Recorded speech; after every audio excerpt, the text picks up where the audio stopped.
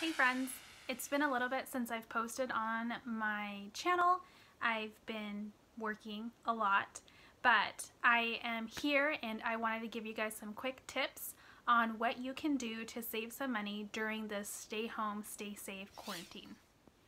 So, my number one tip, if you haven't ever done this, budget. So number one biggest way of saving money is budget. Obviously, this is the perfect time to start a budget to me because it's kind of giving you a fresh start because there's so many things that you can't do right now. So it's kind of giving you an idea of what you can cut back on. So great time. It's a fresh start. Start your budget. Number two, this is super big for me. So you can also start to see your small deductions that you might have on your paycheck from your employer. So for me, I do what's called a child dependent daycare, and so I get so much money taken out of my paycheck that then pays for my after school care. Because I'm not working right now, I don't need that after school care because in my state, school's been only to extended learning, so don't need to pay that every single month. So that right there is saving me a ton of money, no longer having to deduct that. So budget tip number three is to check your credit report. You'd be surprised how there might be discrepancies to what you think is on there and to what actually is on there, especially if you haven't checked on there. You can get 3 free a year from freeannualcreditreport.com, or you can do a free report like Credit Karma. I use Credit Karma, but it's just like a soft FICO score. Not that you should be worried about your FICO score, but it's really nice because then you're able to see what is on your credit file and maybe something you can go on there and start disputing. I know that on Credit Karma you can't dispute right now during this pandemic, but you can write them down, print it off, and see if these accounts are yours, and if they are yours, if you need to pay them, if you have the ability to pay them. If not, start working out some kind of a plan. That way you don't have this on your credit file. Tip number 4 is to review your bank statements. So this is a perfect time. It kind of goes in with budgeting. But you can see any subscriptions that you possibly have that you really don't even need. So one that I had that I do take advantage of is Amazon Prime. Well, I'm currently taking online classes, so I forgot, but now I remembered. And I did the Amazon Prime for students, and they gave me, I think, 6 months free, and then after that, $6.99. Either way, it saved me. So I think I was paying $11.99 for it every month times 6, 72 bucks. I saved 72 bucks just by doing that small little change. I don't have tons of subscriptions, but there's so many out there that you might have. Those makeup bags subscriptions.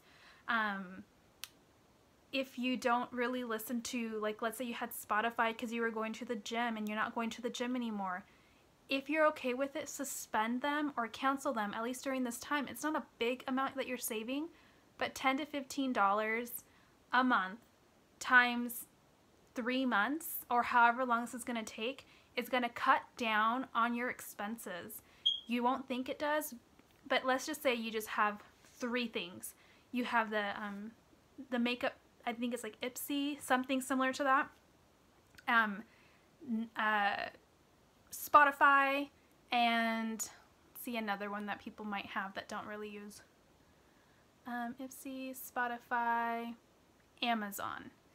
So those 3 right there, $12, $10, $10, that's $32. Times that by 3, you're saving over like a little bit less than $100 in 3 months. Do you really need these subscriptions? Think about it. Tip number 5 is to get new quotes on your car insurance, homeowner's insurance. This is a perfect time. Just go ahead and plug it in. You have the ability to speak with a rep if you want to, but either way, you never know, you might be saving some money. On a flip side of that is I know that a lot of car insurance companies right now are giving some kind of a discount because you're not driving as much. So give them a call. I went ahead and I sent an email to my car insurance, and hopefully I get something back, even if it's $20 of savings, $10, $15. That's huge for me. Like, that's literally, I don't know, 2 Happy Meals for my son, and he loves McDonald's, and I honestly, I might go to McDonald's maybe once every like 2-3 months. So if I can get him a free Happy Meal, basically, I shall do it. And my last tip is basically just go online and check to see how you can save more money.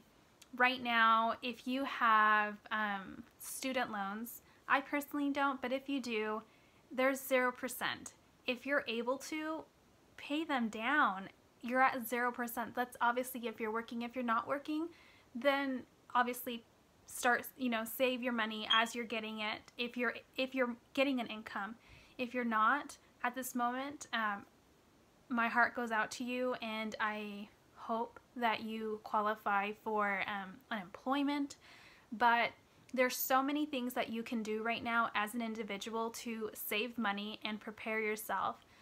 You just need to focus, get your budget in gear, and save money and stockpile, because you don't know what's going to happen. This is the perfect opportunity to revamp, relook at your budget. And if you haven't budgeted before, please do.